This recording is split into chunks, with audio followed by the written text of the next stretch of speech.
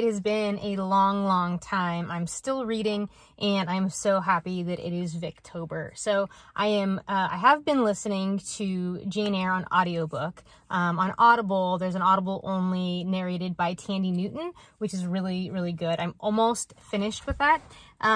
It's kind of funny because I read Jane Eyre for the first time, I think 2 years ago. 2018 was when I first discovered BookTube, and so it was like my first Victober ever. I read Jane Eyre. And so I've been listening to it because I wanted to be participating in Victober, but I had some other books that I had to read. I had book club last night, so I had a couple books to finish for that. So I've been listening to Jane Eyre on audiobook.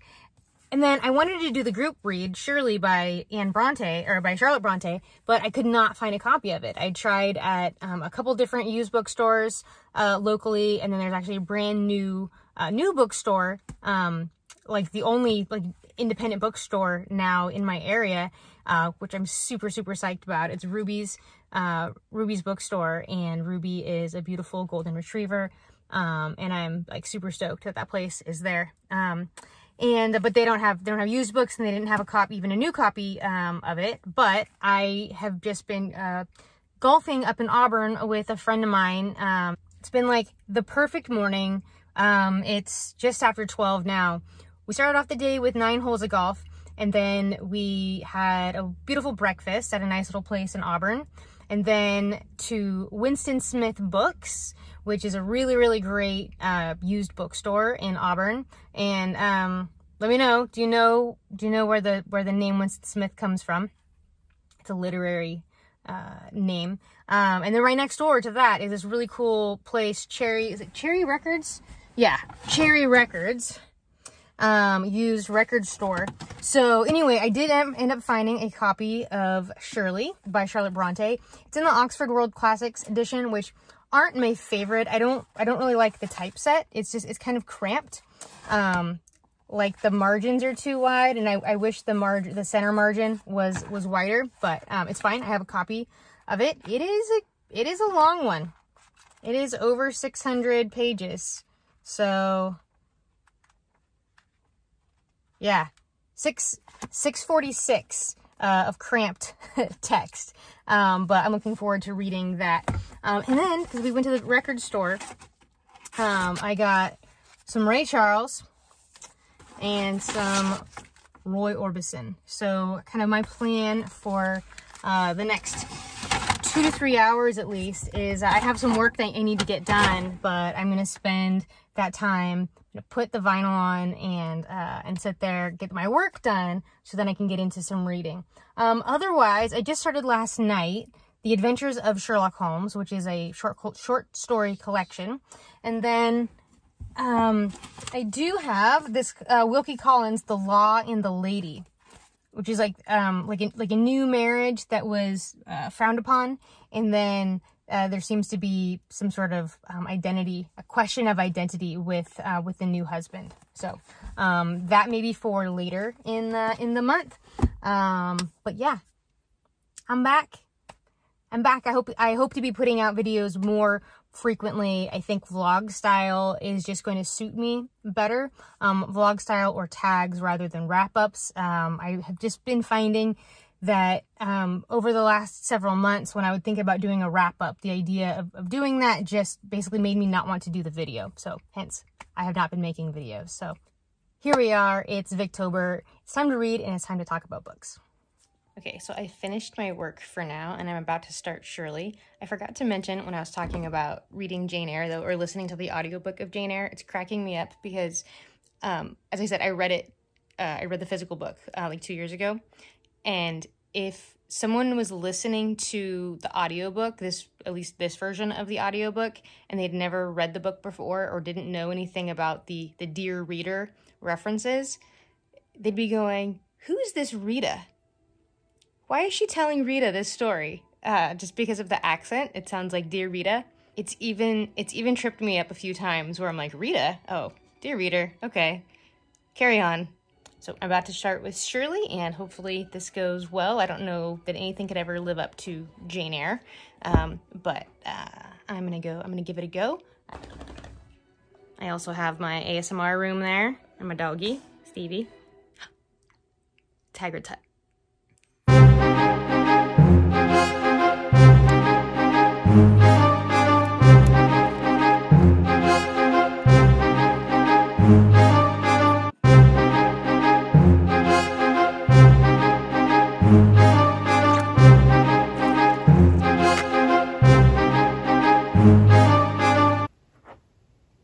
Hey, buddy.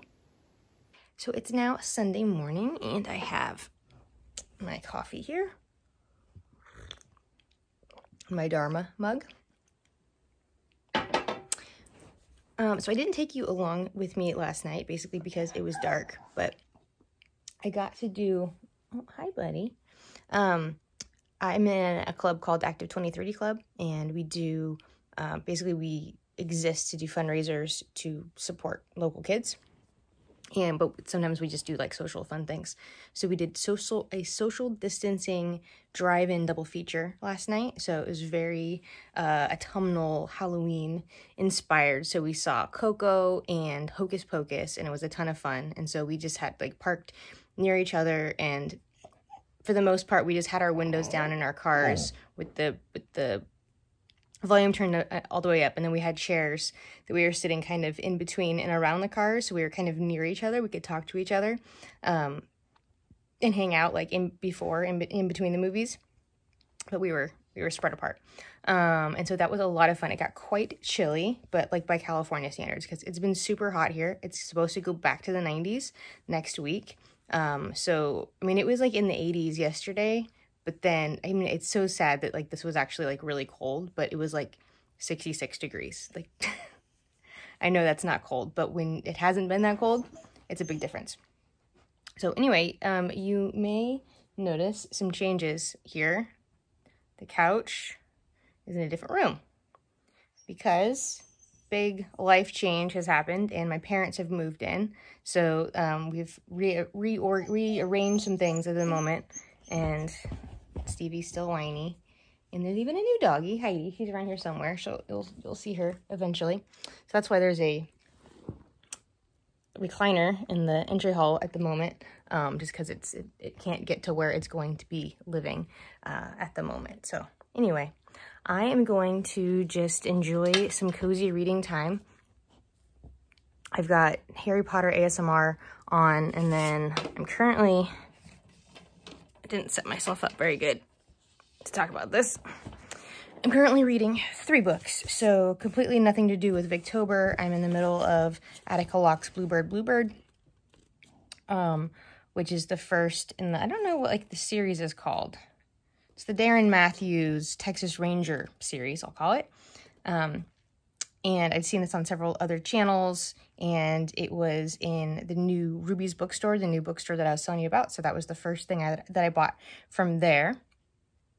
I'm trying to not really buy books right now.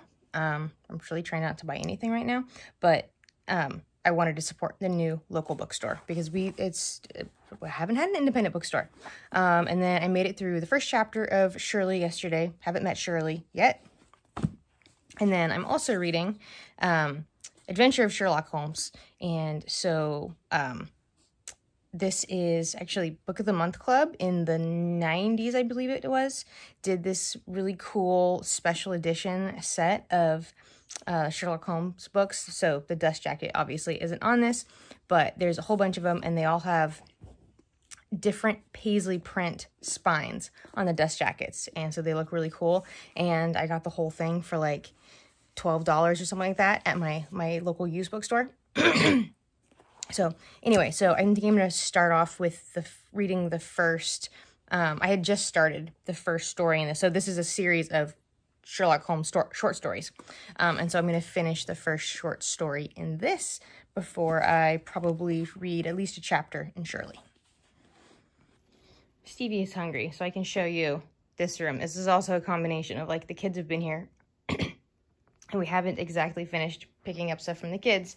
And then this is actually the other dog, Heidi's toys. So my parents' sectional, which has reclining ends, now lives in this room. And Stevie needs to eat. Oh, he needs water too. Here's Heidi. Ah, that's not yours. Hi, baby. Hi. Ah, sit. Sit. Good girl. Okay, go away. Go away. This is Stevie's time. Stevie, sit. You already are sitting, huh? Good boy. Oh. Okay, Heidi can have that. Okay, go ahead. Heidi, get out of here. Come on. That's not yours. Go. Take a toy. Here. Take Mama a toy. Here you go. You don't want that one? Okay. All of her toys have names. I don't know what that was. I guess while I'm at it, I can show you the parts that I've been trying to avoid showing you. So this couch is not going to live here forever. I'm kind of deciding whether this couch, which was originally my sister's, is going to go back to their house. I just keep that sheet there to keep Stevie from completely destroying it. His hair just like really sticks to that fabric. Same as with that chair there. But anyway, this is all quite a mess right now. I have kind of not tentatively, the kids' toy stuff. Oh. Learning playground. This thing is on. Let's turn that off. Bye-bye. Bye-bye. So there's a combination of things that are going to live here and things that just like you haven't figured out what to do with, because I've had to clear other areas. So this is just a bunch of like pillows and blankets and a comforter for a bed that is no longer here.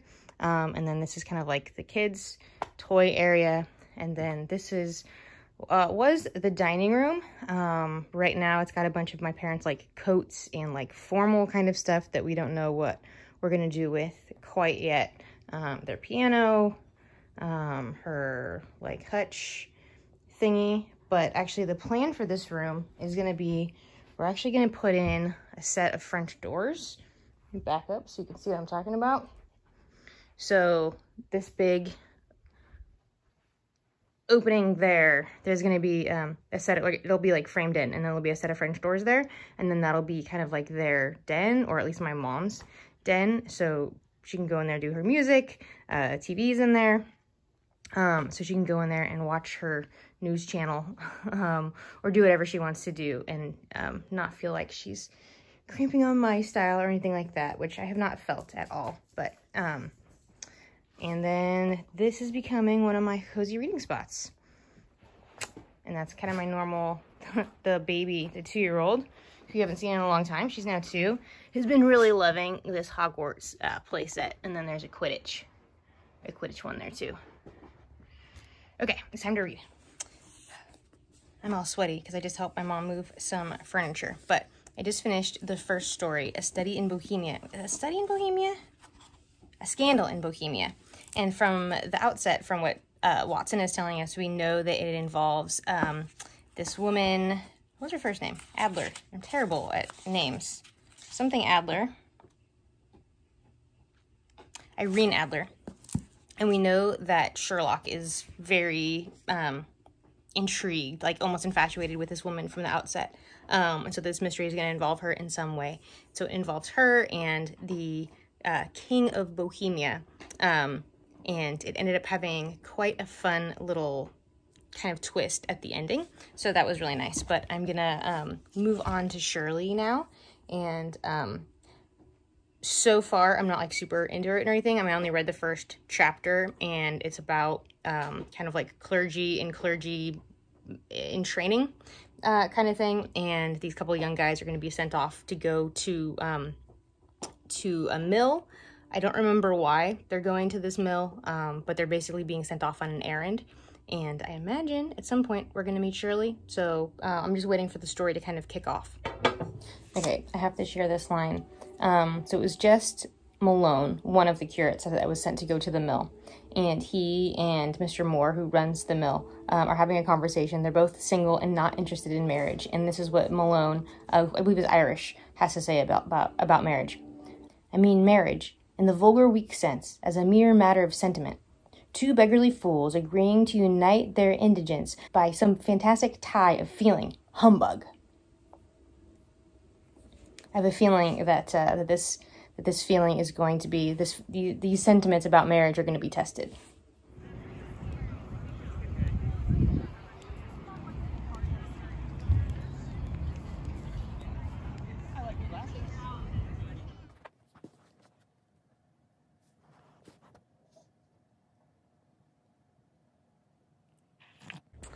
Okay, so it's like 6 or 7 days later. It's Saturday. I can't remember the last time I actually updated. I intended that for just to be like a weekend vlog, but then I never ended it. So I'm still reading Shirley, and I'm loving it. So I'm like 170 or so pages into it. I have not met Shirley yet, still. Caroline Helstone is our main character. She's the niece of Mr. Helstone, who's a pastor.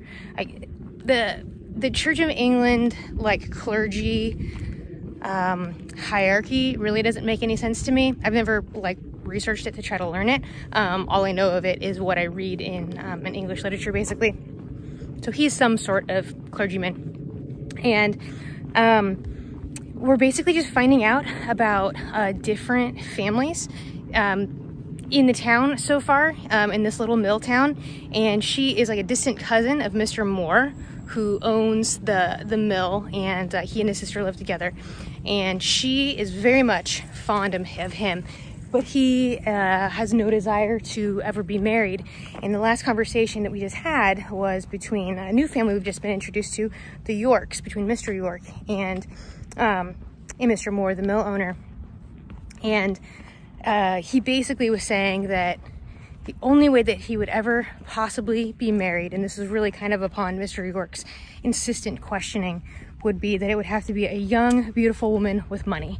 And kind of the underlying socioeconomic turmoil that's going on right now is that it's in the middle of the French Revolution, and so commerce has really been affected.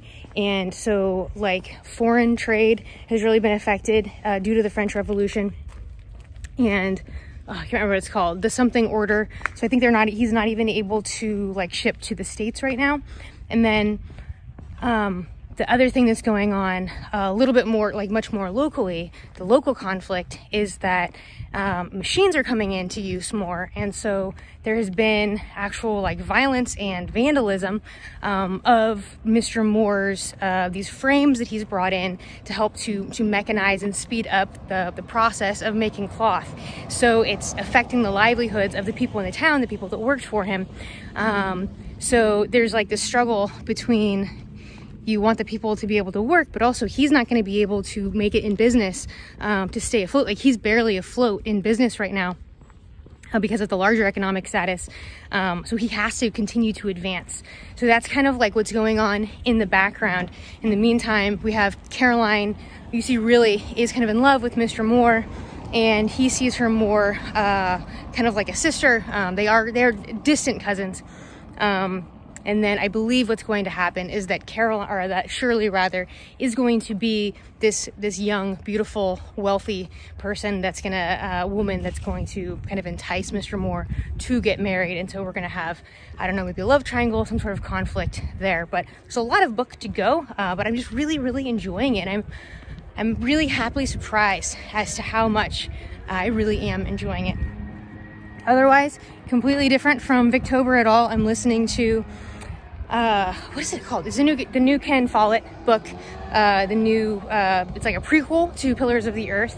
So now it would be chronologically the first in the Kingsbridge saga, I guess. It's taking place in the year, like, I think we're in 997 right now, and it's quite interesting. So yeah, I love Ken Follett and the series in particular. So that's what I'm doing, and I hope to make a good dent in Shirley right now. So I'm going for a walk right now, obviously. I'm about a half mile from my house, so I'm gonna go home and then drive over to the gym, get a workout in, and then hopefully get some good reading done. I read maybe 20 pages this morning, but I kept getting distracted.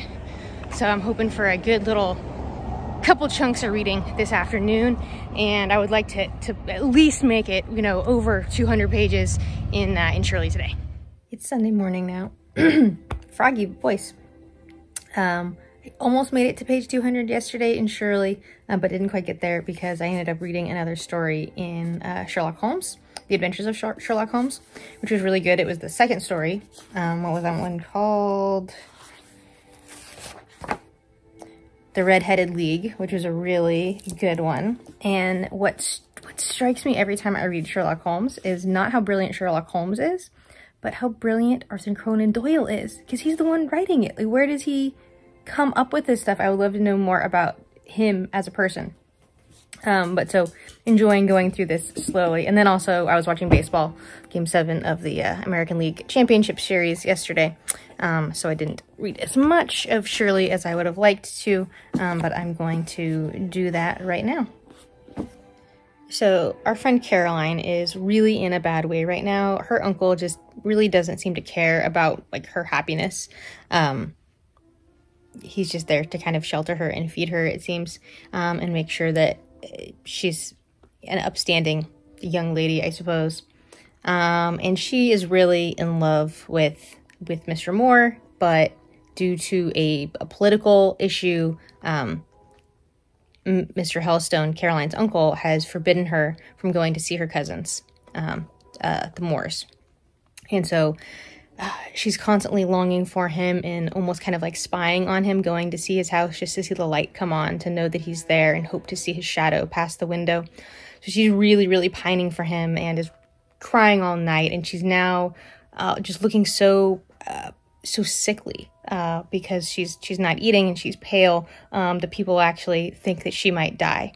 She's not actually sick. She's basically heartbroken and she's really depressed is what she is.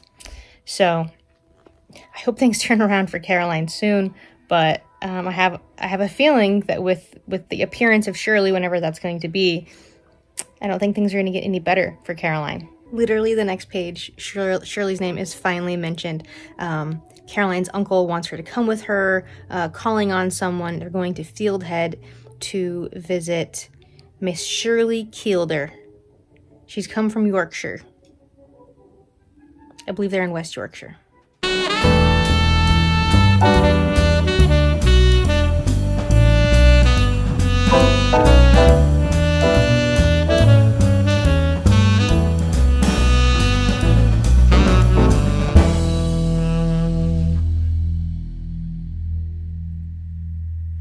So it's Sunday night now.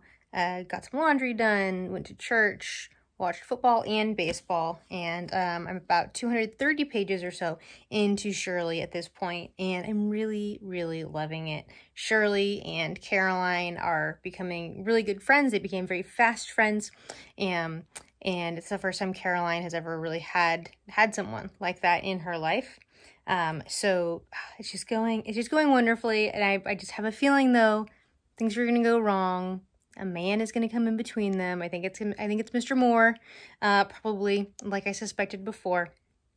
But I'm really, really enjoying this. So thank you, Charlotte Bronte, for yet another beautiful, beautiful book. I look forward to reading, obviously, to finishing this one and then to reading more of her work. Fortunately, there is more to read.